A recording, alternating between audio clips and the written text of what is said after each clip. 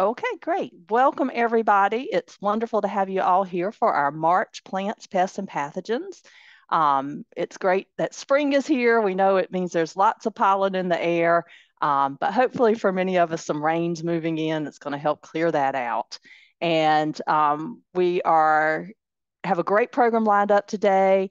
We look forward to Laura Barth joining us to talk about houseplants, the identification and care. She's given us an update on houseplants and just things we all need to know because it's certainly a very popular topic now. Many people are getting into horticulture and gardening through houseplants, especially millennials and younger folks. So great topic to have today. Then we're also excited that Joe Neal, who is our extension weed specialist, will be joining us to give a herbicide update based on some things he's seeing out there in the retail market. And we will, as always, have our Be on the Lookout with Matt Bertone and Mike Munster from the Plant Disease Insect Clinic at NC State. So those will be things you'll certainly want to listen in for and be watching for later this month. And Caroline Richardson will round us out with Extension Master Gardener program announcements. Of course, I'm Charlotte Glen. I'm the state coordinator for the Extension Master Gardener program. And I want to start us off with just a couple of announcements before we turn it over to Laura. Just an update on our plants, pests, and pathogen schedule. Our upcoming topics include next month, Matt and Mike will be our featured speakers, and they will take a deep dive into the pest and plant disease issues of hydrangea and crepe myrtle, two extremely popular landscape plants. So you will definitely want to be here again next month for that. Then in May, Scott Zona, who is the plant toolbox manager, will be joining us to give us tips about using the Extension Gardener plant toolbox. And our update really is about our June speaker. We didn't have that finalized with our kickoff webinar last month. So now we can let everybody know that in June, Elsa Youngstead and Hannah Levinson, both at NC State, will be joining us to talk about managing perennial stems for pollinator habitat.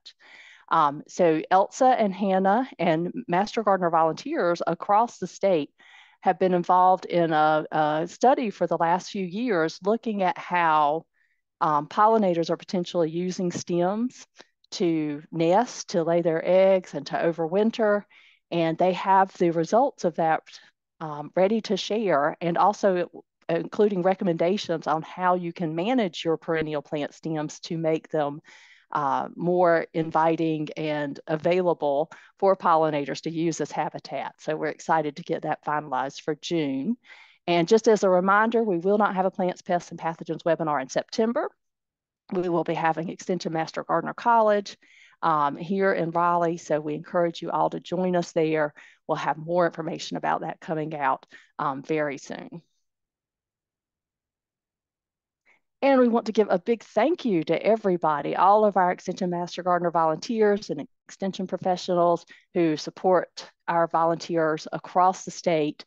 Our annual report came out earlier this month, and as always, it is just so impressive to see the work and learn more about the work that is being done across the state. Here we just have some of the very impressive statistics, but I encourage you, if you have not looked at the annual report, to read some of the stories that talk about more of the detail of the work that's happening all across the state. But, you know, we had over 3,900 Master Gardener volunteers last year. That's now over 4,000. We've got back up to over 4,000 Master Gardener volunteers across the state. Last year, we know at least 665 new volunteers were trained, and there were over 225,000 volunteer service hours reported. And we know that's underreported, so we know a lot more than that actually went on. But if you turn that into those number of hours into the equivalent of what that would be in full-time employees, that's equivalent to 108 additional full-time employees added to Extension's ranks across the state. And if you look at the dollar value, using the dollar value of volunteer time, which is $29.95, that's over $6.7 million in value of your time. And all of it's so greatly appreciated. In addition to the volunteer service, we had our Master Gardener volunteers put in over 67,000 hours in continuing education, such as plants, attending plants, pests, and pathogens. And we know this is essential for maintaining your knowledge so that you can then share that in your community. We have over 83 extension professionals based in county centers across North Carolina, working directly with the Extension Master Gardener program. And all this has resulted in at least 280,000 or almost 281,000 North Carolina residents reached with research-based information on sustainable gardening. And again, we know that's underreported too. So just thank you to everybody for the work you're doing across the state and the difference you're making for the people and communities where you are. And with that, that brings us up to our guest speaker today, who I hope many of you already know. Laura Barth is an extension assistant at NC State here in the Department of Horticultural Science. She teaches the Extension Gardener online classes. This includes both the Garden and Landscape series and the Plant ID classes that are taught in partnership with Longwood Gardens. I hope many of you have taken some of those courses, and if not, it might be something you want to consider in the coming months. Laura also serves as the Digital Communications Director for the International Plant Propagators Society for the Southern region of North America, and as the Research Coordinator for the American Floral Endowment. She received both her undergraduate and master's degrees in horticulture from NC State and has a passion for horticulture and plant ID, so she is definitely in the right place. In addition to teaching the online Plant ID classes, Laura has also taught Plant ID to undergraduate students at NC State and Virginia Tech. So Laura, we're so happy to have you here with us today to talk about houseplant identification and care. With that, I'll stop my share and turn it over to you.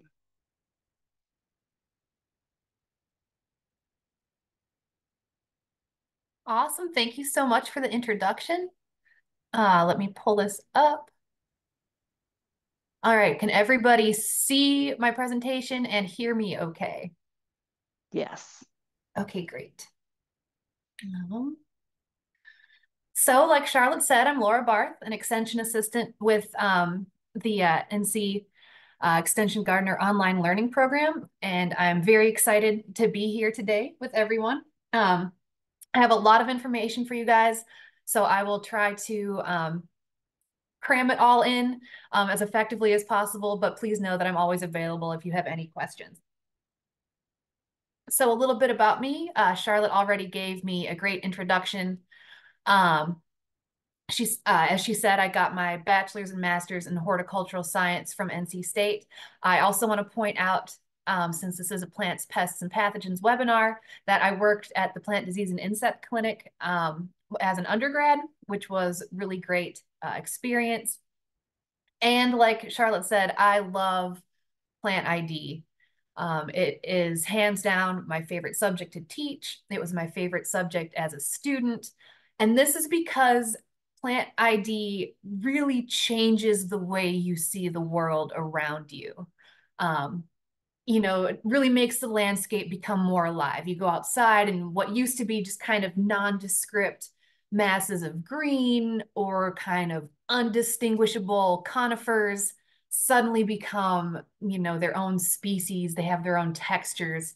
It just, you see the world a lot differently. And it just gives you a greater connection to nature. So we're talking about houseplants today. And other than changing the world, how you see the world outside, like what does this really have to do with houseplants? Why are plant ID and taxonomy important, especially when it comes to houseplants? Well, one is that understanding botanical language is so important for communication, just in terms of consistency and precision. Say if you're a master gardener and you're talking to somebody, or maybe you are trying to figure out, what a certain plant you have is, and you go to the plant toolbox and you see some words and you don't know what they mean, or you're just, talking to other plant lovers, just being on the same page in terms of vocabulary and language makes understanding plants and communicating about plants so much easier. That also ties into efficiency and time saving. If you're trying to learn more about a particular plant, those words are familiar. You're not afraid to use them. You're not, Googling, hey, what does this word mean? It's also fun. I feel like we don't necessarily stress how much fun just learning about plants can be. I think it's just an enjoyable thing to learn how to ID plants, to learn how to figure out what plants are. And it helps you, find important information quicker. Um, and I wanted to make a note at the bottom about apps. There are a lot of great plant apps out there that will help you ID plants, but you still need your own ID skills to help you confirm their results, because the apps aren't going to give you, the correct answer all of the time, or they might give you several different plants that all look pretty close, and then you kind of have to decide which one it is. And then lastly, here is my number one reason why plant ID is so important for houseplants. It is because the tags they put on these things are so useless, honestly, most of the time. It's so bad people make memes about it. I love memes. You'll see memes throughout this presentation, but you can see here the one on the left says, when you check the plant tag for an ID and it says tropical houseplant, and then he says, thanks for nothing. And then the one on the right is similar to many tags I've seen, at my local garden center or my grocery store. When I look at a plant I don't know, and I'm like, oh, what is this? And the tag, all it says is something like this one, which says, hi there. Friends call me beautiful home decor. My full name is houseplant. Not exactly super helpful. So I'm going to go through this kind of quickly. If you have any questions about any of this, I can direct you to some longer presentations that I've done, or you can take one of our classes. But just briefly, taxonomy and nomenclature. Taxonomy is the scientific study of naming, defining, and classifying groups of biological organisms based on shared characteristics. And classification is fitting plants into the basic 7-tier hierarchical system developed by Linnaeus, which will probably become more familiar to some of you in the next slide. And nomenclature is simply designating the plant with its correct scientific name. So here is that 7-tiered hierarchical system. We don't, in ID, we typically don't deal with the top 4. We usually broadly start at family. And now the family name isn't always, super important for ID, or you might not see it on a tag, but it can give you important clues if you are IDing an unknown plant. So one major example in the houseplant world is the aroid family. So if you're looking at a family name, it typically ends in the suffix ace. So the aroid family is the Araceae family, as you can see there. And typically, plants in the same family will have some shared characteristics, some more obvious than others. Fortunately, the Araceae family has some very distinct characteristics, especially when it comes to houseplants that will help you. One of them being this really distinct inflorescence or flower, which is called a spathe and spadix. So here are some pictures of some plants that I'm sure you guys all know. There's Jack in the Pulpit, not a house plant, but still something you'll be seeing in the woods pretty soon. And some of you are familiar with, I'm sure. Then we have our Monstera deliciosa, the Swiss cheese plant. It doesn't always flower, but when it does, it has that distinct spathe and spadix inflorescence there, which gives you a clue as to what family it's in. There is your anthurium and your peace lily. So even if you didn't know what those were, the second you saw that flower, you could be like, that is in the Araceae family, and already you've narrowed down your search. And also probably some of your cultural characteristics and care, because a lot of these are the house plants especially are maybe a little bit more tropical. Next, we have the genus, and this is one that you'll see all the time in plant ID. And so I'm going to do an example with oaks here just to kind of make a point, but the principle applies to all plants. So the genus is the first The full scientific name is a binomial. The genus is the first part, and it will be capitalized and in italics. And so we have Quercus, which is the genus for oaks. So you see just that one name, capital letter, italicized. That is your oak genus. And so plants within the same genus also have similar traits, as you would imagine. Then we come down to species to get the rest of that scientific name. So the species is composed of the genus and then the specific epithets. So that's that binomial I mentioned. That's 2 words. And you need to say both names for the whole species. And the specific epithet is not only, obviously useful for identifying the species, but it's essentially a Latin adjective most of the time. So it can give you context clues about, the plant's maybe native habitat or, a characteristic of the flower or the foliage or things like that, which can be useful and also fun, like I said earlier.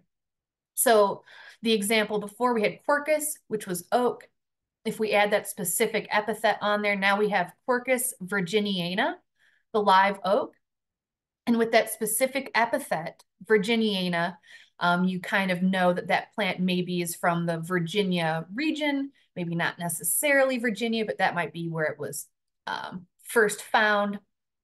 So that just kind of gives you some clues. And that image there is a grove of live oaks when I was living in Norfolk, Virginia. And so here's just a really quick example of how you can understand, maybe what the plant looks like based on just knowing that scientific name. So here we have Hydrangea quercifolia. And now that you know the genus of oaks is Quercus, when you see that specific epithet there, quercifolia, you can infer that this hydrangea has leaves, foliage, that resemble an oak, Quercus, quercifolia. So I should note that scientific names, are incredibly consistent, and that's, if you want to really, have the greatest understanding or consistency when talking to somebody else, using the scientific name is great. But they do change sometimes. Sometimes they get reclassified. And so here's a meme. It's one of my favorites. I'm sure some of you know that the scientific name of salvia, or not salvia, of rosemary recently changed. And so this meme is, it says, "Does he bite?" You're looking at this dog. And he goes, "No, but he can hurt you in other ways." And the dog says, "Rosmarinus officinalis is now known as Salvia rosmarinus." And then the other guy is crying. Some scientific name changes hurt more than others, especially if you get really attached to one or use it all the time. But despite those changes, using the scientific names is still the most consistent way to talk about plants. So knowing that, now I need to talk about the common name. So in our previous example, Quercus virginiana is the scientific name for the live oak. The live oak is the common name. And so like I was saying, common names are not universal. Live oak is pretty universal, but other plants maybe not so much. Common names can vary by region. I know there's a plant called Calycanthus. I'm sure many of you know it. I know it as Carolina allspice, I believe is the name I learned it as, but in Ashe County, where I'm living now, they call it a bubby bush. I didn't know what that was at first. So, create some confusion there. And sometimes different plants all can have the same common name, and the plants might not even be related to each other. One house plant example, that kind of shows the importance of knowing the scientific name versus the common name is this one. So we have 2 succulents here. I've seen both called hens and chicks, but they are 2 different species. On the left, you have Echeveria. On the right, you have Sempervivum. And sure, you might figure it out at some point. They do look a little bit different, but they have very different hardiness zones. So if you were talking to somebody and they said, Oh yeah, sure. You can plant hens and chicks in Ashe County in Zone 6. And you're like, awesome.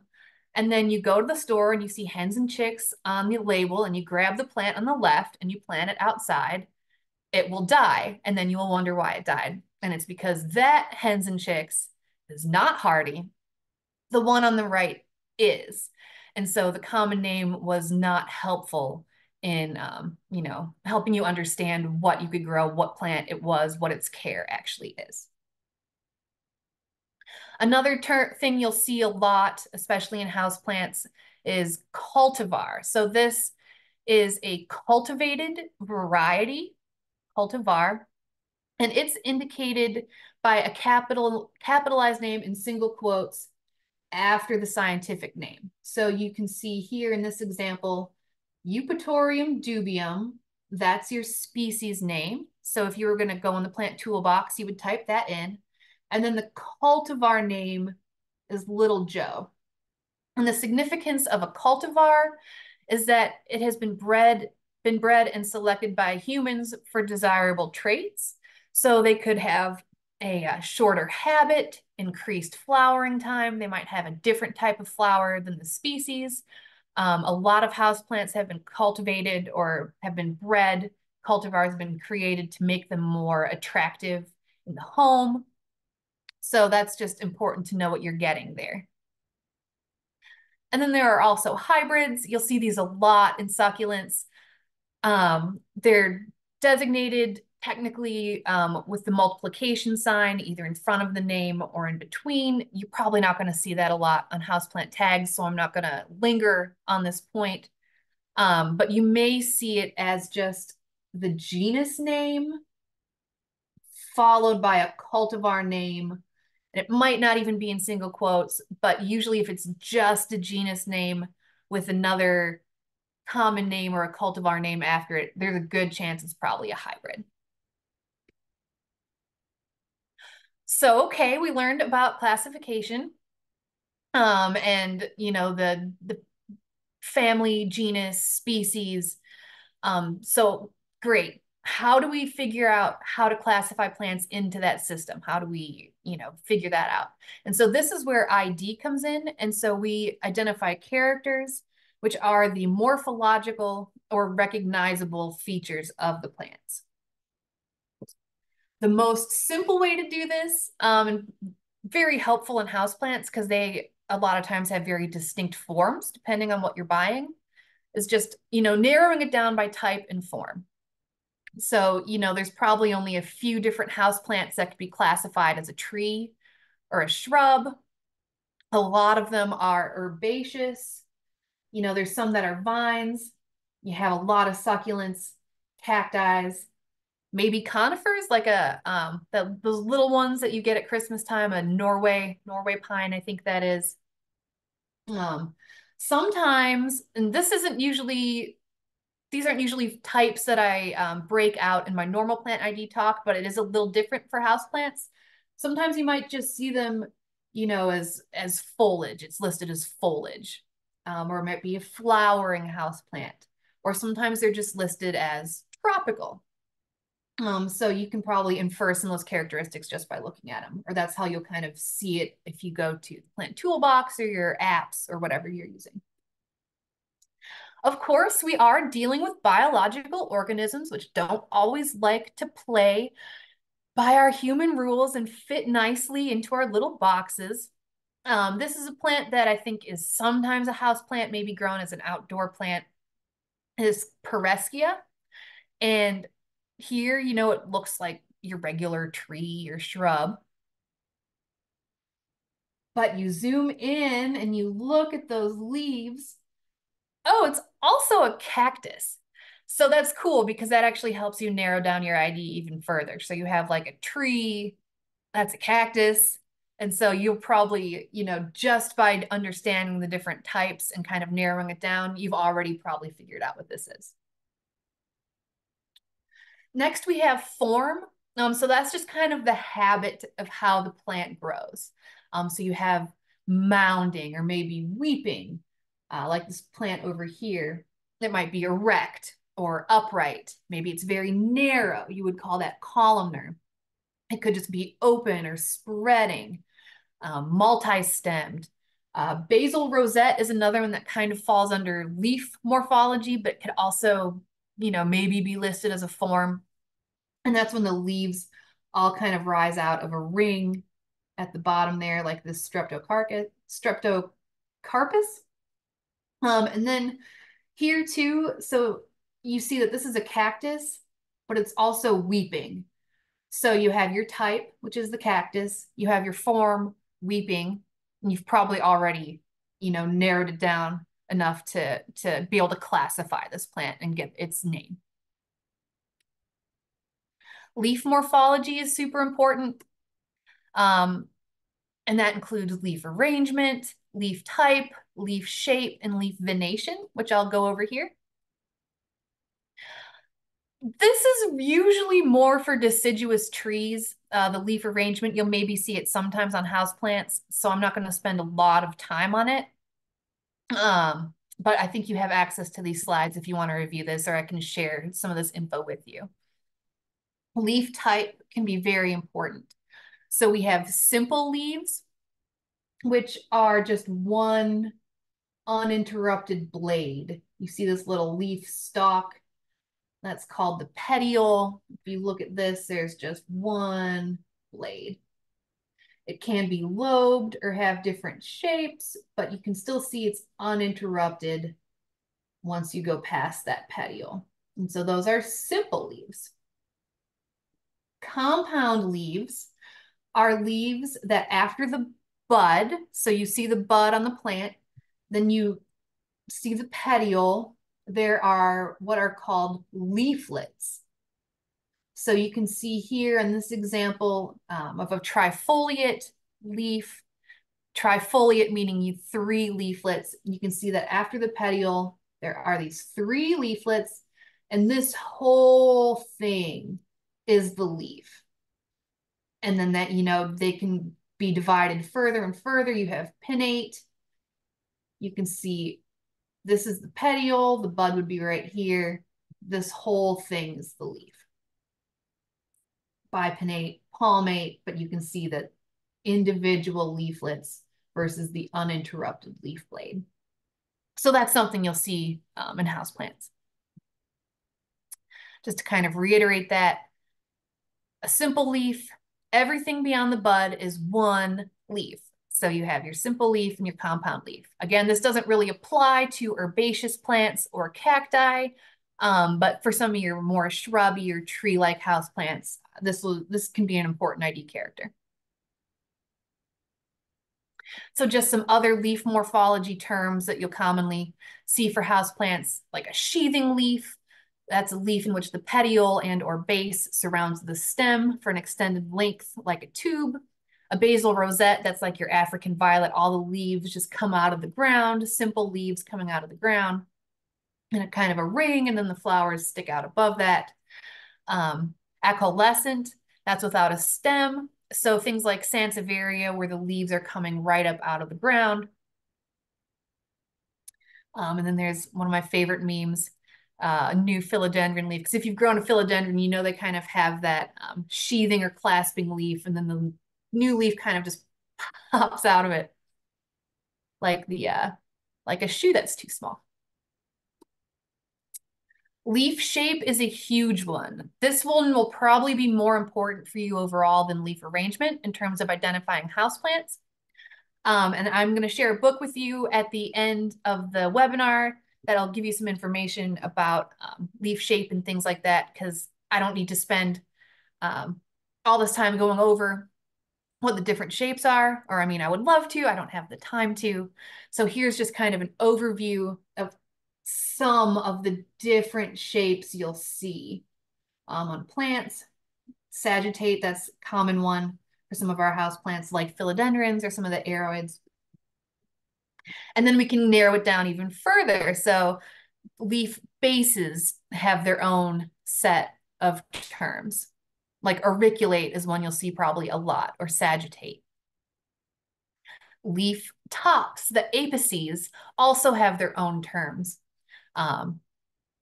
which are also very useful in helping you narrow down your ID. Leaf margins, another big one. Sometimes plants look so similar, and the differentiating feature is simply what the margin looks like. Leaf venation is also interesting. It's just the pattern of the leaves or the veins on the leaves. Um, it's not always like a key ID trait, but it can be really helpful in terms of narrowing down your species that you're looking at. Floral morphology is another big one, especially for our flowering houseplants. Flowers are frequently the easiest way to ID things. If there's no flower on it, that's when you get into the leaf ID. So if you have a flower, that's awesome because that will really help you.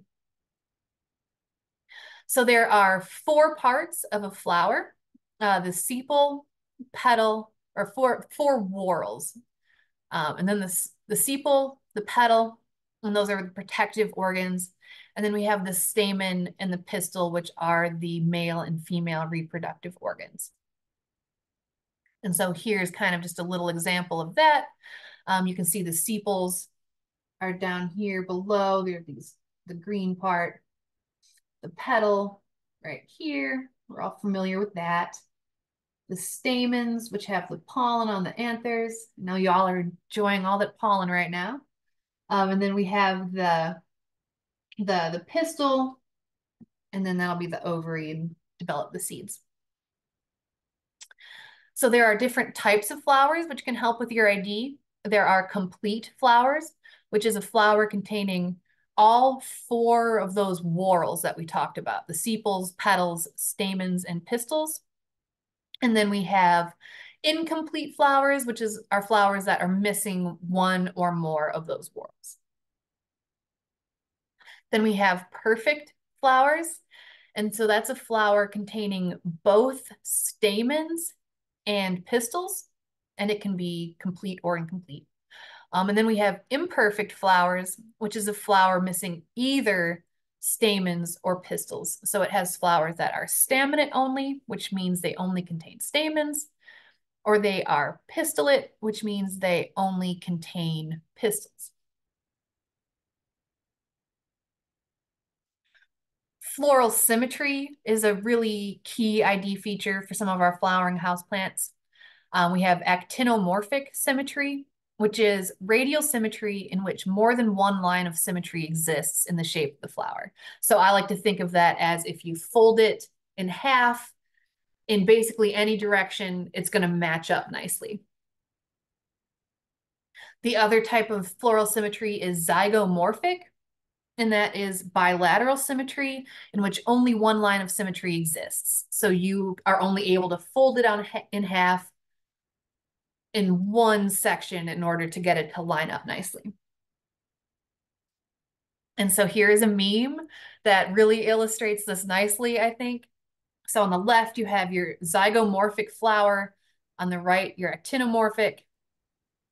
And you can see there on the left, you just are only able to fold it in half that once and have it line up. On the right, when he's just kind of a cylinder there, when he's shaking, you can fold it in any direction. Okay, so now we're going to get into a little bit of houseplant care. And before I get into this, I think it's important to note that just like, in our gardens outside, a lot of what we're doing for houseplant care is essentially an effort to mimic the plant's native conditions. Some plants are more tolerant than others, but some are really particular, especially, some of the succulents or maybe some of the more rare houseplants. They really need certain cultural characteristics or have specific needs. So first, let's talk about light. Some plants require low light, which is, they can tolerate more than 8 feet from a window or close to a north light. Like our cast iron plant is a good one for that. I found Sansevieria, snake plant to be very tolerant. Medium light, so that's 4 to 8 feet from south and east windows and no direct sun.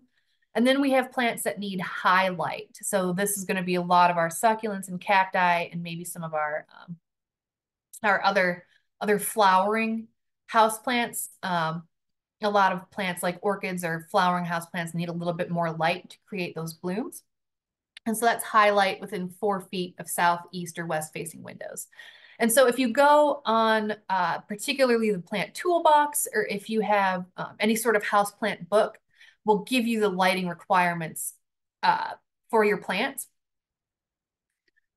And I also want to say that sometimes supplemental lighting is absolutely needed, especially for succulents. And I have learned this the hard way. Sometimes just having it in a bright window is not enough. And so a lot of times you'll go into a coffee shop, or sometimes, my plants look like this, where it looks really, really stretched out. The space in between the leaves is called a node. You can see we have these really long, or it's called an internode, where the leaves are as a node. You have these really long internodes. So that is a telltale sign that the plant is not getting enough light. Or if you see like flowers, maybe starting or aborting, or they don't start at all. So there are a number of different lights available on the market, from just little inexpensive clip-on things to a full-blown like grow light that you would see, in a horticultural facility, in a commercial facility.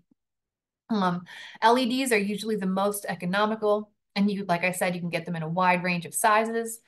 I have a succulent collection. I think I got mine for maybe 100 or 200, which is a little expensive, but it was absolutely necessary for me in order to get the nice growth and coloration that I wanted. I neglected to mention that the colors, especially for some of your succulents, are truly dependent on light. So they might just be more kind of green and flat and boring, and then you pop them under a grow light, or if you're able to put them outside in the sun, then you really see those colors pop. Typically, you want to position your grow light about a foot higher than the plants, but I found this is something that I need to experiment with, and it also depends on the power of your light. The light I bought was quite powerful, and so I had a little bit too close, and it was actually scorching the leaves, and I could see the plants some of the succulents will like retreat into the soil like they would in their natural desert habitat, and my plants were kind of starting to bury themselves. And so I knew I had to raise my light a little bit in order to get the results I was looking for. And one thing you absolutely should do if you're growing under a grow light, especially one of the bigger ones, is you need to get your plants used to that light. So don't just pop them in for 12 hours immediately.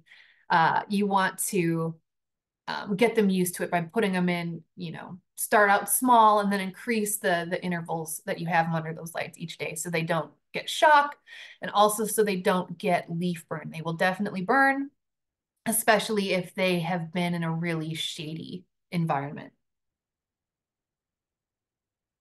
Humidity is a key factor for a lot of our foliage houseplants. So think your Swiss cheese plant, your philodendrons, orchids especially. Oh, orchids, I have had some issues with humidity with my orchids. Most of our plants like this prefer at least 55 to 60% humidity. Unfortunately, most homes and offices have about 10 to 15% humidity. So as you can imagine, that causes some problems. Some of the issues you might see if you don't have enough humidity are yellow leaves, dropped blooms. Oh, especially on the orchids. I have this orchid, I've had it since I was in grad school, and it starts to put out blooms, but I consistently usually have 2 or 3, maybe even more abort, because I just have a difficult time, especially in the winter here in the South, in the mountains, especially. The heater comes on, it dries out everything in the house. And so that's really hard to do, even with consistent misting. So some ways to overcome humidity issues are to group plants together.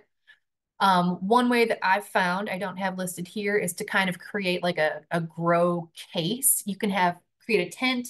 I have friends who do carnivorous plants, and they have these grow tents set up, or maybe it's like an aquarium. There are ways to do it that are attractive. It doesn't just have to be this ugly box sitting in your house. with like a mist system where you're spraying it. Sometimes you can use a Rubbermaid. It's not the most attractive way to do it, but sometimes if I just need to, go away on a trip, or I'm storing these plants because I'm still kind of, I recently moved, so I'm rearranging them, but I need them to maintain their humidity. I'll put them in a clear Rubbermaid and just mist it every now and then they stay nice until I can kind of put them in their final homes.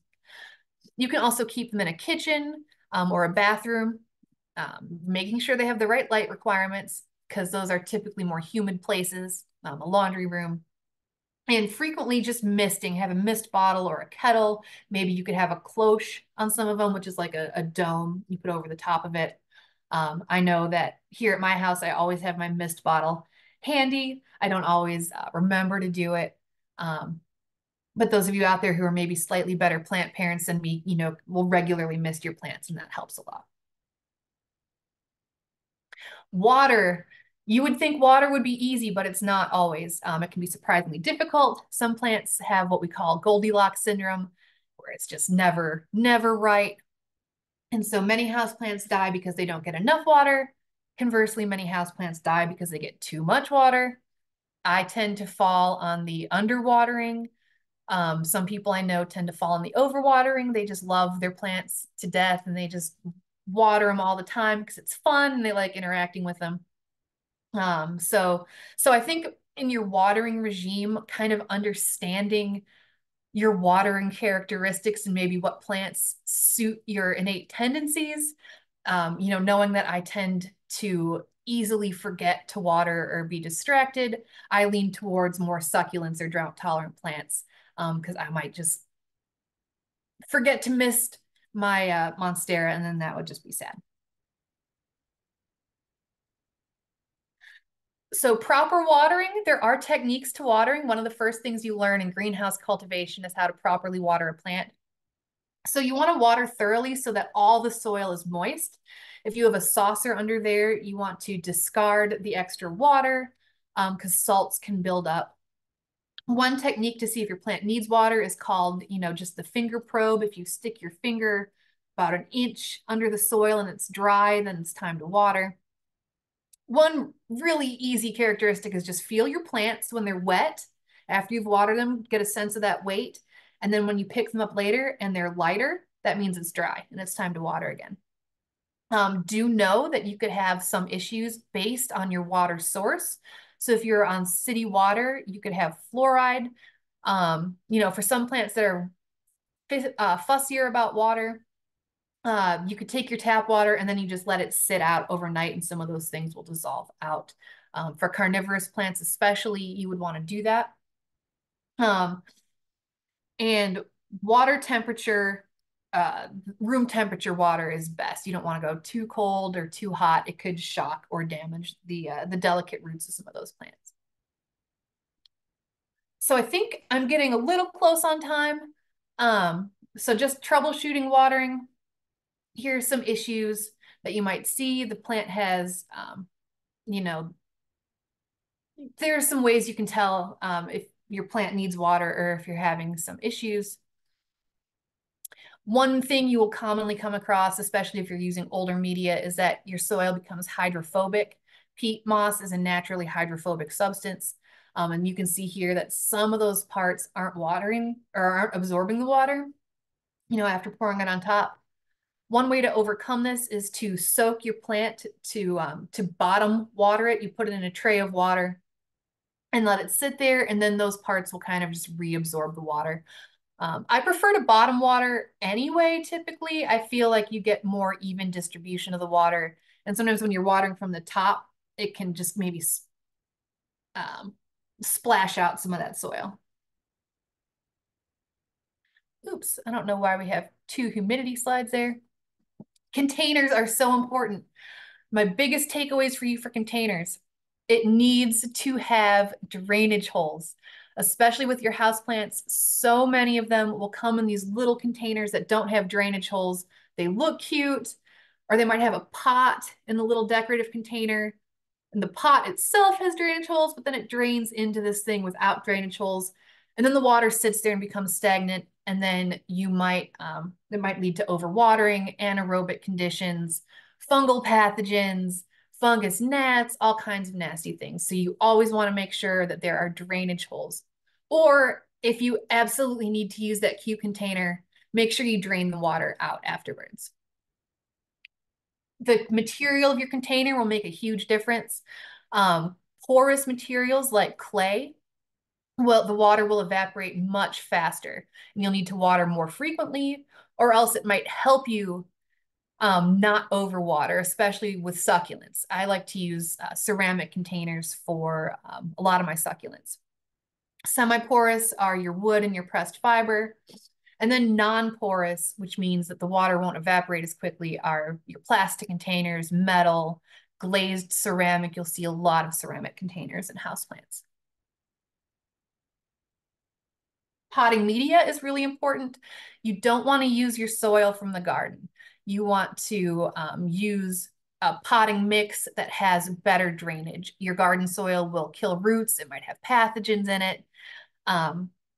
So you want to just go and get a potting mix, usually from the store, but you can mix it yourself as well. And the reason potting mixes are so successful is because they have all of these good qualities that I have listed here. So they have large particles, which allows for aeration and water drainage. They have the right amount of small particles, which are important for the water holding capacity and nutrient holding capacity. And they're also lightweight. They are typically, sterile. They don't have weed seeds in them. And a lot of them do have like a starter fertilizer charge. So here's just a list of some of your common media components. If you're just starting out with houseplants or succulents, you can buy pre-made mixes, and I recommend those. A lot of them are very good. I worked in horticultural substrates. We trialed a lot of them. I can say confidently that a lot of them will be perfect for you. You can get into mixing your own, which can be fun, especially for your succulents or your cacti. You can get pumice, you can get some other things, and you can experiment with making your own. But succulent and cacti mixes are available to buy as well. But for most of your houseplants, especially your foliage or your flowering houseplants, your general potting mix will be good enough. There are lots of different brands available. They commonly have the same things in them. So a mix of peat moss, perlite, vermiculite. They are easy to find. You can get them at your local garden center. You want to make sure that it says potting mix on it. They usually have it very clearly labeled. And you don't want to get the bag that says topsoil, potting soil, garden soil, etc., because that's not going to be quite right for your houseplants. And like I said, they do contain fertilizers. We call it like a starter charge. But if you aren't repotting right away, it's going to be in that soil for a little bit of time. You probably will need to add more fertilizers. And those are something too, you don't have to get super fancy with them. A lot of times you can just even go to the grocery store. They'll have the little fertilizer for houseplants in a bottle. You can just squirt it out, or you can pour it. It's really convenient. I recommend those a lot. So some common pests and diseases of houseplants are fungal leaf spots from wet foliage. If you're watering them a lot, another reason I like bottom watering is because you kind of avoid getting the water on the leaves. Fungal root rots from soggy or overwatered soil. This can be a drainage issue. This could be an overwatering issue. This could also be a function of temperature. I haven't talked about temperature a lot, but if you're watering heavily and it's colder conditions, you're probably more likely to just have that consistently overwatered soil. One sign that you're having some root diseases is if your plants are wilty like this, even though you've watered them a lot. You can get bacterial foliar diseases from high humidity, high temperatures, crowding, and poor air circulation. So there's a balance here. You have to, and I can't make specific recommendations because it will vary by the number of plants you have and your growing conditions. But like I mentioned earlier, there's a balance between keeping the humidity up, but also making sure you still have that aeration and air circulation to avoid some of these problems. And if you are experiencing some of these diseases, we typically recommend that you throw the plants away just so you don't spread that stuff to some of your other plants. common insect pests. Aphids, I think I've experienced all of these in my houseplant journey. So aphids along with honeydew can be a big problem. Soft scales, mealybugs, thrips, which can cause some leaf damage. They all can. Spider mites, fungus gnats.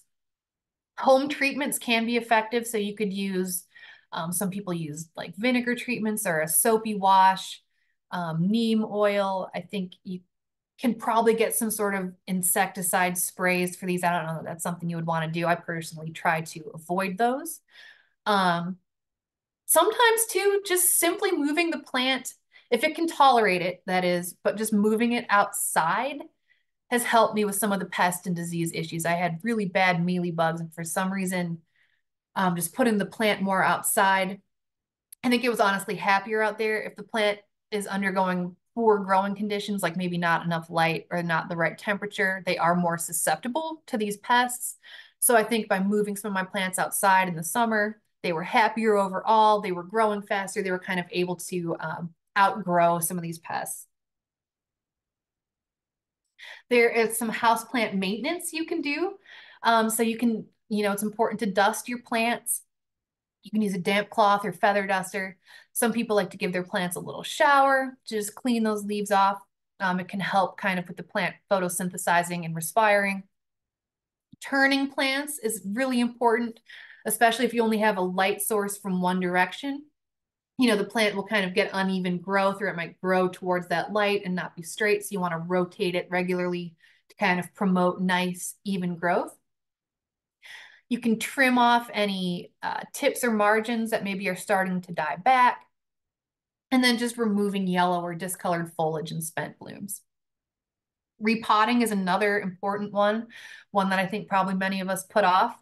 It's always fun when I get into it, but I always kind of dread it. And signs your plant needs to be repotted are if the lower leaves are turning yellow, the plants start growing smaller leaves, the plant is wilting between watering, it's wilting quicker, you notice that it's wilting more often. If you see roots appearing through the drainage holes, if you hold the pot upside down and that the root ball slides out really easy and you can maybe even see that the plant is root bound, that's a sign you need to repot it. So when you are repotting a plant, you want to do the 1/3 to 2/3 rule, which means that the plant should not be larger than 2/3 the size of the pot and no smaller than 1/3. You really don't want that pot to be too big, so no more than 2 inches in diameter. You can see there that that pot there is way too large. You just don't want all that extra soil sitting in there. And you want to plant it at the same level as before. And then you also want to sterilize the new container before repotting. All right, so some resources I have for you are the Extension Gardener Handbook, Chapter 18, Plants Grown in Containers. The Extension Gardener Handbook, I recommend the whole thing as a resource, especially for some of the botany, but Chapter 18 has some really good information that covers everything we've talked about today for houseplants. One book I really like, it was originally given to me as a joke, but it's a really good book, and some of my colleagues from Longwood Gardens like it as well, is the How Not to Kill Your Houseplant book by Veronica Peerless. It just has really good information for the major types of houseplants. And then also for plant ID and just general plant information, the Plant Toolbox, I'm sure many of you are already aware of it, but definitely there's so much good information in there, especially about any houseplant that you want to know is probably in there. And then if you're interested in plant ID resources, I recommend Plant Identification and Terminology, an illustrated glossary, and then also the Visual Dictionary of Plants. This one is out of print, but you can get it used for like $2 on Amazon. We also have some classes coming up. We have Houseplant Succulents and Cacti, which is a self-study class, meaning that it's entirely self-paced and asynchronous, and you have access to the materials for 1 year from the time of enrollment. Understanding Plants is currently underway, but it's not too late to join. This one is instructor-led, so you will get feedback from me and interaction with other students, but it's still asynchronous within the time frame. And then we also have the Gardens, Lawns, and Landscapes 5-course series, which is just some really good general information about gardening, containers, basically everything you want to know to be an effective grower of plants you will find in these classes. And so you can enroll for one class and you can enroll for the entire series if you want to. There are options. And so you can see the full schedule at the website I have there. And you can also just email me if you want to. And so that is it. Thank you again for having me. It's been great to be here, and I'm happy to take any questions if we have time. Thank you so much, Laura. That was just wonderful. Appreciate you sharing all of that in the amount of time that we had. And I know people would love to have your slides later on, if that's possible. Definitely. Thanks also for those resources. People are asking a couple of things. We've given everybody an access to the fact sheet for fungus gnats, how to handle those indoors. We have an NC State fact sheet, so we included that link. And folks are also just talking about name changes. Sansevieria, I think, has been changed to Dracaena. Is that true? It has. Oh boy. It has. That's another one that hurt. Like that. I know. It's like once you learn this stuff, please don't change it. It's hard enough to learn it the first time around, right? Yep. I know And it. then sometimes even worse, they go back and then you're like, oh, I learned this name for nothing. Right. I know it. One question is coming in about the houseplant succulents and cacti course. How many hours is the course? So that varies. We have a link. Let me see if I can find the link and put it in the chat. That talks about how long the courses might take someone? Yeah. Okay, that'd be great. Thank you. And are they asking from the perspective of like I think this question it talks about like master gardener continuing education hours. But it still has Perhaps. a breakdown of how you Okay, can keep track of the hours. I'm going to post that in the that'd be chat. great. Thank you.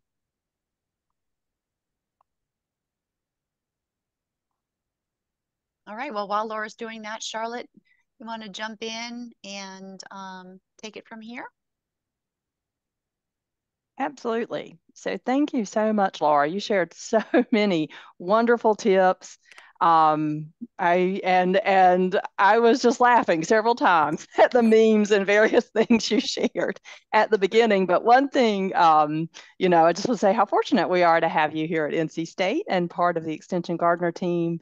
And with the beginning, when you talked about houseplants and how the labeling is so poor, it really kind of connects to what Joe Neal is going to talk to us about, but he's going to be talking about related to herbicide products. So much of what's available out there in the consumer market, the labeling's really poor. You don't know actually what you're getting.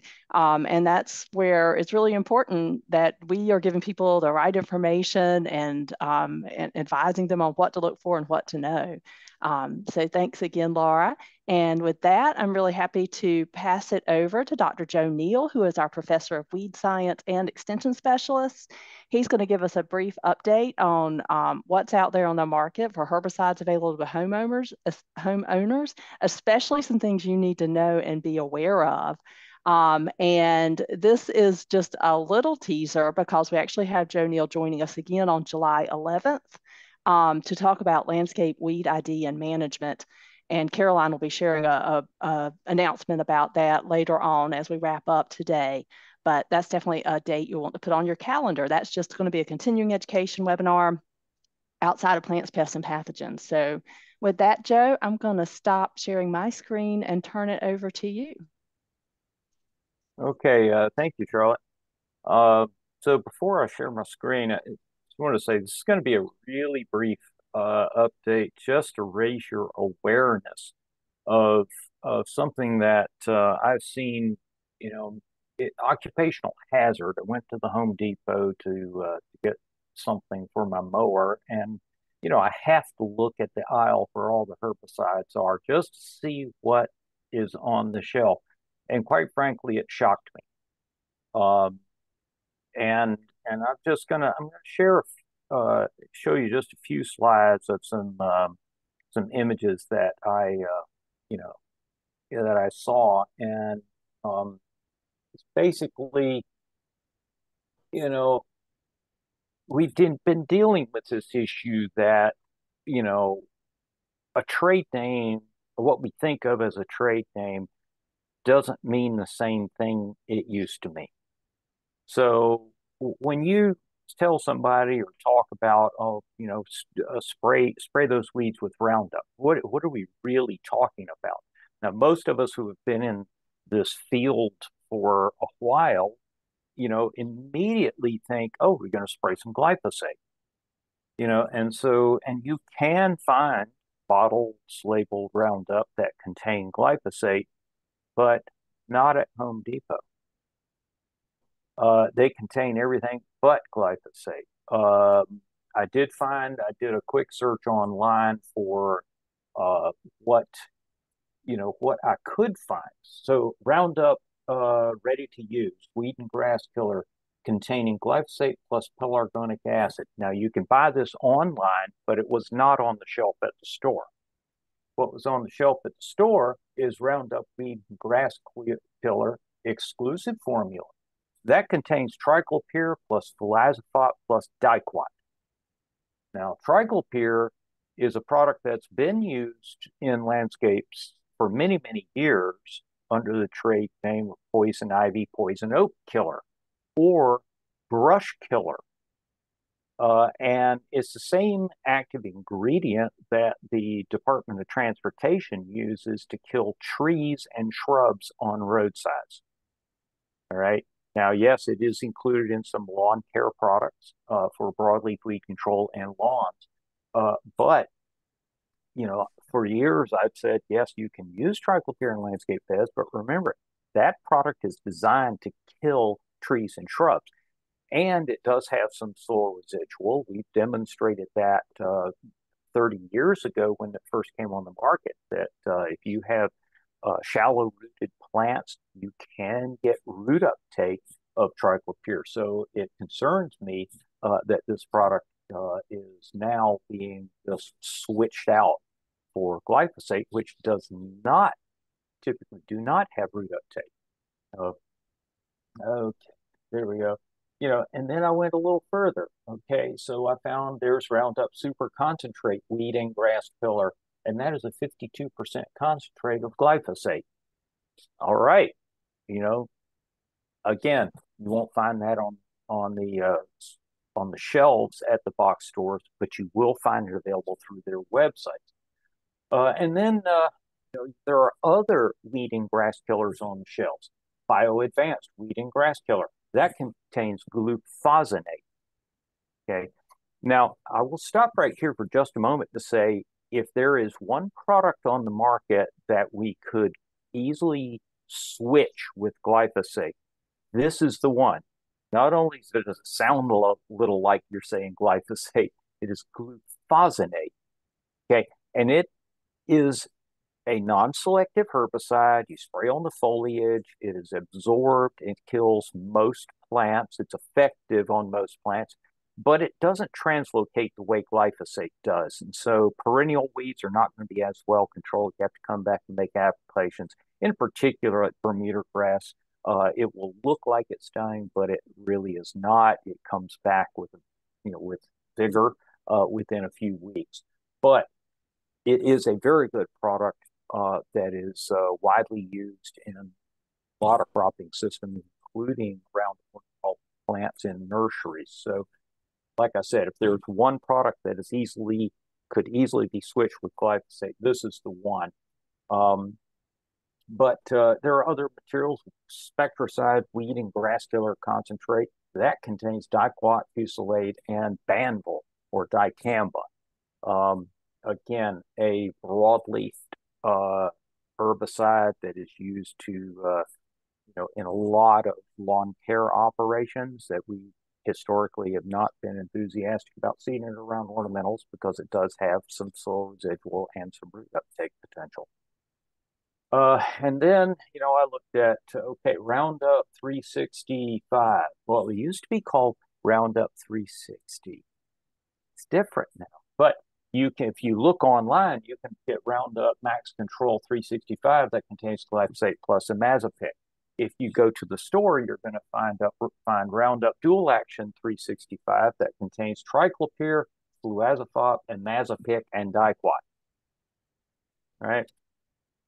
And then you could also look on the other side of the aisle and find Roundup Landscape Weed Preventer for pre-emergence weed control in flower beds.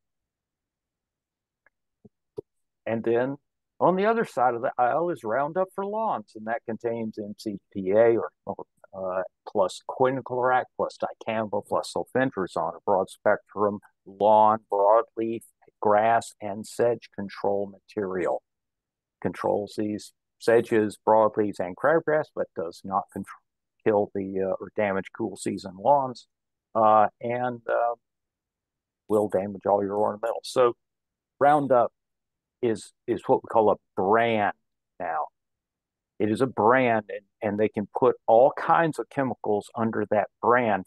And Roundup is not unique in this way. There are lots of product lines that are brands, like the Ortho Ground Clear. So you look for Ortho Ground Clear Weed Grass Killer, starts working immediately in 15 minutes. That just contains pelargonic acid or sodium ammonium nonanoate, which is just ammonium nonanoate. Yeah, Louis, ammonium nonanoate.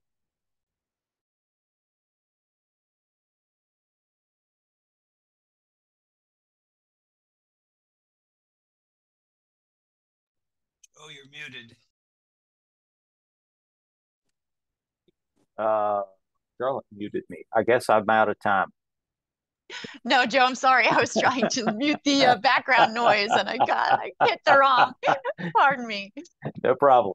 And then there's Ground Clear Super Weed and Grass Killer, and that contains diquat, fluazafop, plus dicamba. We've seen that before in the Roundup weed killer that you can buy on the shelf, right?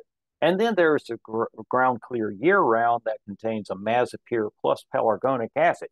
Now, if like me, if you shop around a little bit, you'll find an old jug sometimes at some of the garden centers of Ground Clear year-round vegetation killer that contains glyphosate plus a imazapyr. And so honestly, it is just buyer beware when it comes to herbicides in the retail sector. And that is really the message that I have for you, is that, you know, all of the issues regarding potential safety or health effects of glyphosate have led to the withdrawal of glyphosate from a lot of the retail products. Okay, and that has created a lot of disruption for the in this marketplace, and the companies are coming up with alternative products to meet this market demand to put into this market. And we really haven't tested these products extensively for use in landscape plantings. One thing I will say is never ever use a product containing imazapyr in a landscape planting. Never use a product that contains imazapyr. Be much more cautious with the use of these herbicides that are alternatives to glyphosate. Okay, if it contains triclopyr or dicamba or MCPA, those are products designed for broadleaf weed control. And that herbicide doesn't know the difference between the broadleaf weeds and your azaleas. So you just got to be a lot more cautious with these products, because a lot of them do have root uptake potential. And so this is going to be much more relevant if you are on a sandy soil, or if you have a very old landscape bed that's had a lot of mulch over the years. Then you can have a lot of surface roots growing in the decomposed mulch. And that can lead to root uptake of some of these herbicides. So again, caution is the operative word when you're talking with your clients about some landscape weed control, just tell them, read the label, look at the active ingredients, and make sure you're getting what you expect. And if you have clients that still, are looking for glyphosate, it is available. They're just going to have to look a lot harder for it. That's really all I was hoping to bring to your awareness. Now I've got to go back. If you have the slide set that I produced a few years ago on retail herbicides, delete it. It's obsolete this year. Okay, I've got to go back and change the whole thing. Thank you, Joe. Yeah, I think your message is well received in terms of buyer beware, and awareness that now with some of the, kickback from glyphosate, products are on the market now that are alternatives to that, and Roundup is not just equal with the glyphosate. Roundup, the brand, that's branched out considerably, and we need to really read the label. Would you say that the herbicide fact sheet currently is a good resource still, or would you like to look that one over? I'll put it in the chat, the one I'm thinking of, Joe. Yeah, I'm not sure which one Okay. Helen is. There we go, in the chat. And let me know your thoughts on that one. Looks recently updated, but just something for people to go back to. Yes, the information on the website is still valid, because if you look at the commercial side of landscape management, the commercial landscape managers are going to still be using glyphosate and all of those other products. So that chart that you're linking to is really just for the entire industry. What are all the products available? And there are a lot of those products that while legal for homeowners to use, are really inaccessible. They're really designed for and bottled and manufactured for use by professionals, and the price for the bottle is one of the limiting factors. So not many homeowners are going to go out and spend $650 for 3 pints of spectacle. But a commercial operation will do so because it's a very effective herbicide. Okay. Yeah. Excellent. Well, thank you. And I've taken some notes, and I'll share those with everyone in the follow-up resources from today's webinar. But we really appreciate, because it is the time that we're all walking through those stores right now and advising people as well. Great. Thank you, Joe. Thank you. And with that, Matt and Mike, I will turn it over to you for our Be on the Lookouts for the month ahead. Great. Thanks, Caroline. Thanks, Joe. And thanks, Laura. We're glad to see you. And we enjoyed the time you spent with us at the clinic many years ago. Feels like ages ago, of course. So thanks. And we're glad you're still around here doing cool stuff. So let me talk to you about some arthropods to be on the lookout for. I will admit that every year is a little different, and I've actually already seen a lot of these things out, but just to remind you, so boxwood leaf miners are out flying. So if you got the new growth on your boxwoods, check out these little orange gnat-like things. So it's flying around your plants. If you have an infestation of the boxwood leaf miners, they will be emerging out of the leaves from last year's brood and mating and then injecting their eggs into the new growth. So those are something you want to be aware of if you have a boxwood leaf miner infestation on your plants.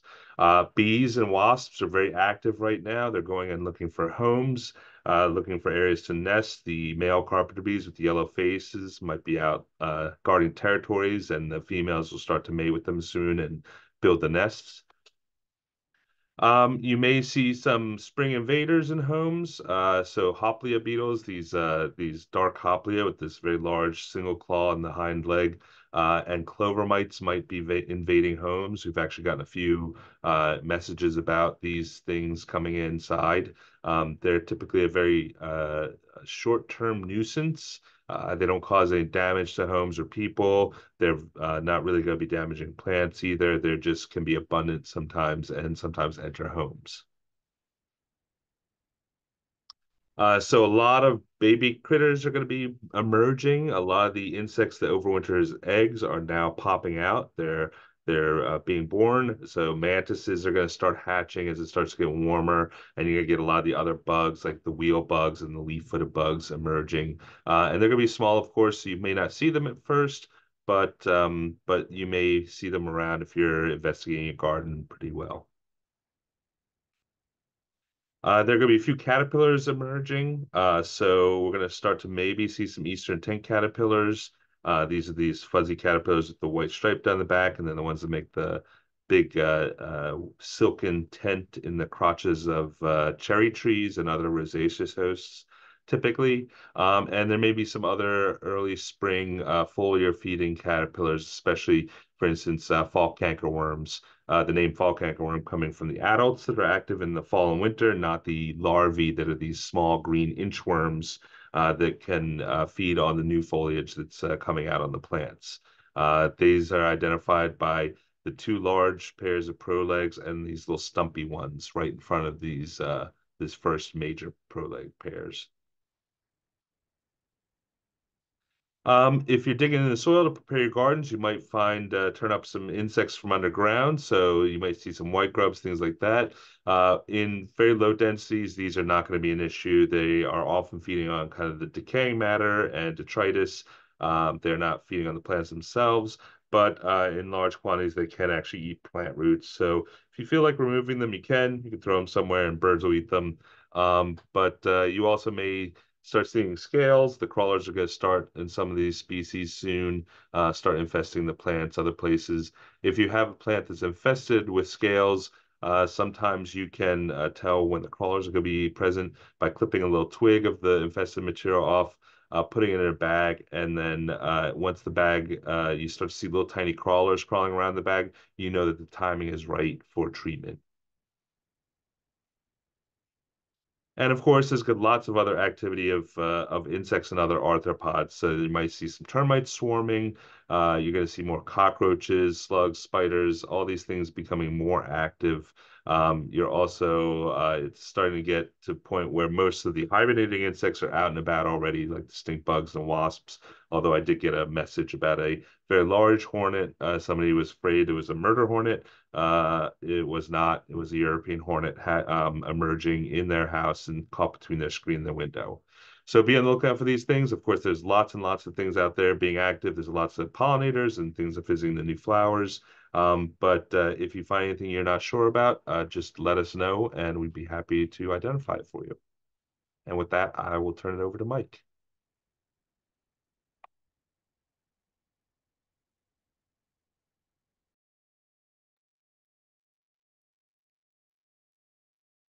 Oh, okay. There, the video worked.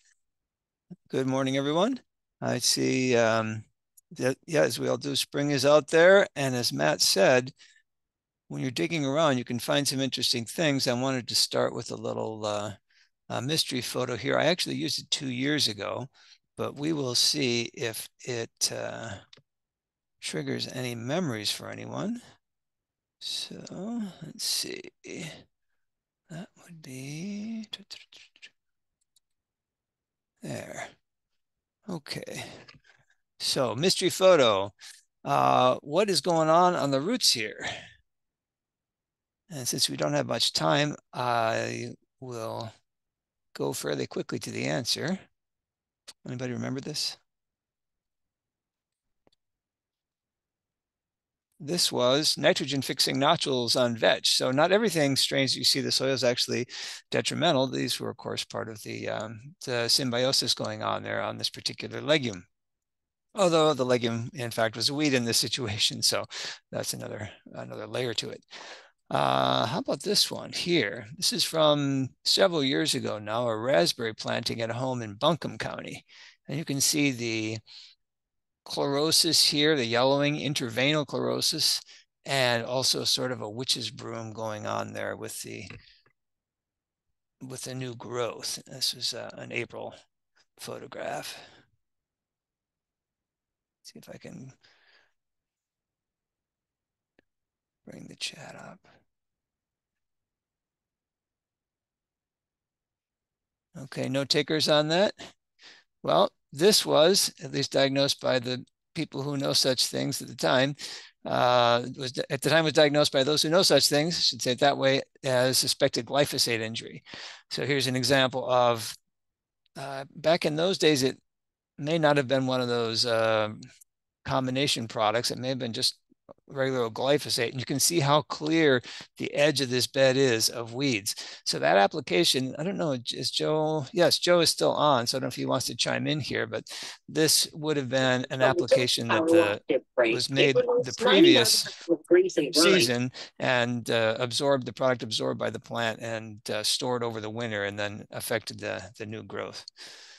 And yes, just to interject there, it could be just root uptake from, you can see along the edge of the bed how, the brambles, or caneberries, the roots will spread and then produce adventitious shoots coming up from root segments. But it's all connected. So if you spray some of those with glyphosate, you can get translocation back into the bushes, and you can get absorption through the bark in caneberries. So if you get glyphosate sprays on the bark, even in the winter time, you can get damage to the brambles. Thank you, Joe. Yeah, I hadn't thought about root uptake in the current season being a possibility here. I'm glad you're on. And I had put this slide in, not even taking into consideration that you were going to be talking about this, but it was a nice coincidence. However, I haven't said anything about actual diseases, and that's my area. So really quickly, some things to be on the lookout for during the month of April. Of course, the dogwoods, at least in our part of the state, are starting to produce their showy bracts and their little flowers. And depending on what kind of weather conditions we have, we may see very little to none to much spot anthracnose, not to be confused with dogwood anthracnose. So this will affect the bract and also cause some leaf spots. Maybe you can kind of see one there. That could be the spot anthracnose, but is not like the dogwood anthracnose, which can actually get in and cause cankers. So this is basically a cosmetic problem. In the whole idea of there's something in a name, Gymnosporangium juniperi virginiani is our cedar apple rust, referring to its alternation of hosts between the juniper and or Juniperus virginiana as the alternate host, but you're going to be seeing it as these tendrils, the teleal horns starting to come out in our first warm rains, and eventually developing these large gelatinous structures that produce the spores that will blow over and infect our apples and crab apples. Any time of year, we've got to be aware of the possibility of Phytophthora and Armillaria root rots killing our trees and shrubs, and Phytophthora in landscape plants too. We just had a sample come in recently of Phytophthora crown rot and some pansies in a commercial site, a golf country club type setting. Exobasidium leaf gall and camellia, these whitish, eventually get a whitish coat on them, but at first all you see is the thick waxy leaves coming out. I looked at the sasanquas that we had it on last year, just checked them yesterday. I didn't see anything real quickly, but now is the time to be scouting for that and pick them off immediately before they have a chance to produce spores, and then they overwinter in the buds and produce this symptom on the new growth the following spring. Unfortunately, we will, and you probably already have been seeing rose rosette symptoms. This is a shrub that was submitted, or the photos were submitted a couple of years ago, and it's a very advanced case where you've got the witch's broom, you've got the reddening of the foliage. Back to the whole glyphosate idea, that can cause some witch's brooms, but they would not be red like this. They would be green in color. The red retention of that red juvenile color, even if you don't have the witch's broom, is a red flag, excuse the pun, that you may have rose rosette. Shot hole on cherry laurel, and many different things on prunus can cause this. It is not insect feeding in this case. It is an infection that occurred and the plant walled off that infection. The necrotic spot dropped out, leaving the ragged shot hole effect. On fruits, there won't be too much happening just yet. We could have some of the blossom and twig phase of brown rot in peach, which will later be on the fruit as it is maturing. Peach leaf curl is something that you might see as well on the foliage coming out. And you may even see some fire blight on pear being more susceptible than apple. We won't see it on the apples until probably next month. I'm sorry, the month of May. That's when we really start to get those in. But pear being quite susceptible, that's something to be on the lookout for. And also, of course, make sure that if you're growing tree fruits, to make sure that your spray program is in place for diseases and insects. Really quickly in the flower bed, rust on oxalis or on hollyhock. You can see on the underside of this leaf here, volutella blight of pachysandra, and daily leaf streak, typically a narrow band down the midrib is how you see this manifested, and that's a good clue that you've got daily leaf streak. And you can also see some of the leaf miner trails in this photograph as well. And turf grasses, just two real quick points that as spring is coming on, we may start to see fairy rings in any kind of turf. And notice in this particular case, they are green rings. This is not a fungus that infects the living plants, but is decaying the thatch. And because of the way that it affects moisture, at least my understanding of how this works, it can actually cause the turf to die out. But once that old thatch has broken down, it releases nutrients and you get the green ring. And later on, you may get some mushrooms or some puffballs popping up in portions of these rings or arcs. Spring dead spot is another thing that we'll start to see in the warm season grasses, Bermuda and Zoysia, as they start to green up. And what happened was there was an infection back in the fall that occurred, a fungus that caused these plants to be susceptible to winter kill. And so the spots show up when the grass resumes growth in the spring. As always, if this was not enough bolos to sate your appetite, you can go to our website and click on the bolos tab in the menu item on the left. Excellent. Thank you so much, Mike and Matt. We are packing it in today with full of good information for springtime. And now I will finish it out for us with our Master Gardener program announcement. Let me get it to be full screen here. Okay. So first, we are going to continue to tell you about our upcoming EMG College, which will take place on September 24th through the 26th this year here in Raleigh on the Centennial campus of NC State at the Hunt Library. We've got our Go link that is there at the bottom of the slide, where we'll continue to update information about the EMG College. So mark your calendar. We hope you can join us. The program is starting to be developed, and we look forward to sharing more details with you on that next month. Okay, we have some great continuing education webinars coming up for you. Our next Learn, Grow, Share Showcase will be on Thursday, April 11th at 2 in the afternoon. And this is going to be an opportunity to hear from EMG volunteers and extension professionals about the events that they held last year during the Great Southeast Pollinator Census. And we have counties joining us to share projects. We're going to hear from Lee County, Harnett, Onslow, and Surrey counties.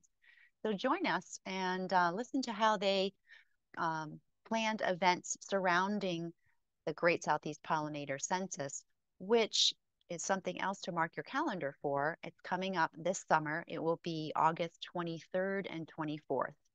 This is a statewide opportunity, statewide volunteer opportunity for you to be involved in citizen science and counting and observing pollinators at a given time on those days. A fun event to do as a group and to get the public involved in as well. And we've heard a lot about this today, but the upcoming online classes that Laura teaches, a couple are starting soon, including plant propagation and annuals, perennials, vines, and ground covers. So in the follow-up resources today, you'll have a lot of different links, making sure you find out about all the online classes, how to register for them, the discount that Extension Master Gardener volunteers qualify for, and frequently asked questions about those courses. There's another lecture that's coming up the end of this week. Yes, the end of this week. And this is a lecture on horticultural therapy and an update on current research. We have a guest that's coming to the campus, Dr. Sangami Lee, and she'll share her current research on horticultural therapy. And this is you can attend either in person here in Raleigh at the J.C. Ralston Arboretum, or you can watch it via Zoom. Either way, you're going to want to register on Eventbrite using the link that will be provided. And that once you register on Eventbrite, you will receive the link for the Zoom lecture if you choose to attend that way. Okay, and as Charlotte alluded to, Dr. Joe Neal, who we heard from today, has been kind enough to schedule with us a webinar coming up in July that's going to focus exclusively on landscape weed ID and management. So here we're going to hear about the principles of weed identification, including using apps and books. He'll talk about weed biology, how they grow and spread, and the strategies and the tools that we need for managing weeds in landscape settings. So this will be an emphasis on weeds that are common to North Carolina and the weed control that's available to consumers, as he spoke about today. So that webinar is already on the EMG Internet calendar. You can go ahead and register for that. And that will be a good thing to do on a hot July afternoon. That brings us to the conclusion of the March Plants, Pests, and Pathogens and gets us able to look ahead at April. So coming up next month on April 23rd, this will be a focus on hydrangeas and crepe myrtles. So Matt and Mike will be preparing pests and diseases common to hydrangeas and crepe myrtles. So this should be excellent and very useful to us. You can learn about that and all the previous Plant, Pests, and Pathogens webinars here at the Go link, where you can find recordings and the index. So we thank all of our guests today and everyone for presenting, and we wish you happy spring, everybody. We'll see you next month on April 23rd.